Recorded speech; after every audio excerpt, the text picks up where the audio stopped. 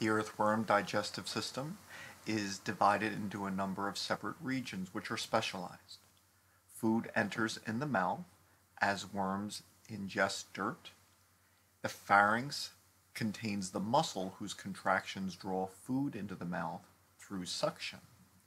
In the esophagus, ions such as calcium can be secreted into the lumen, and this can help not only regulate the ion and pH balance of the blood, but also of the ingested food.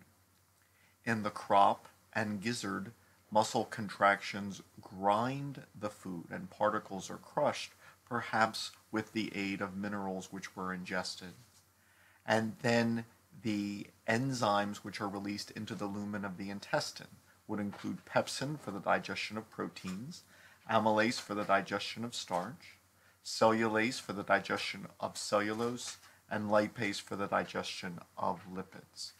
Earthworms have a complete digestive system, and materials will pass the length of the body through the intestine, and waste is excreted through the anus. This has important ecological roles of loosening the soil and processing nutrients in the soil.